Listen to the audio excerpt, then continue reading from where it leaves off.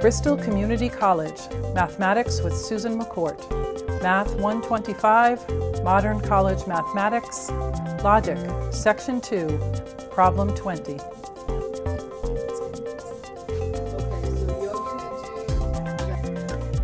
Logic Section 2, Problem 20, construct a truth table for the statement 20. Dan does not drive a convertible, or Mario does not drive an SUV, and Caitlin rides a Harley. We're going to start with defining our simple statements, making sure to make them to be positive statements. So Dan does not drive a convertible. We'll have Dan drives a convertible.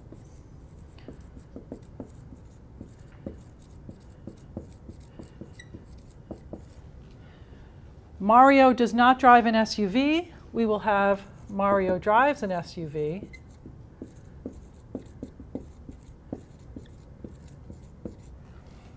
And our last statement, Caitlin rides a Harley.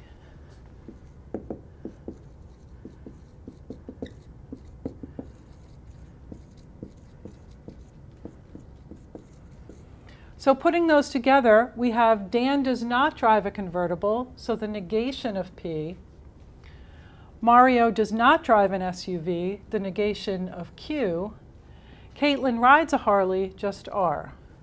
Now we're going to look for our logical connectives. We have an OR between Dan does not drive a convertible or Mario does not drive an SUV. So we're going to have an OR there. And we have an AND, Caitlin rides a Harley. Next, looking for where our parentheses go, we have a comma here, which means Caitlin rides a Harley needs to be separate from the rest. So we'll put parentheses here to separate the not P or not Q that comes here before that comma and the AND. Time for our table.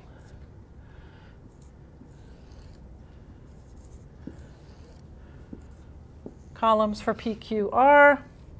And for our statement, negation P or negation Q and R. Remembering to put the parentheses. So now our truth values of true, true, true, true, true, false, true, false, true, true, false, false, false, true, true, false, true, false, false, false, true, false, false, false.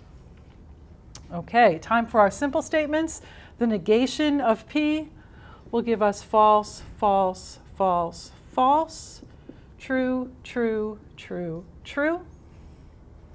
The negation of Q will give us false, false, true, true, false, false, true, true. And R simply is true, false, true, false, true, false, true, false. Now for our operators, inside the parentheses we do first, and that is an OR statement. So we remember it'll be true if either one is true. False or false will give us false. False or false, false. False or true is true. False or true is true. True or false, true. True or false, true. True or true, true. And true or true is true. Our final column with the AND, we're again going to be combining that R with the entire parentheses, so we need to take that OR column and use that. False and true is false, remembering that ANDs are only true if they're both true. False and true, false. False and false will be false. True and true is true. True and false is false.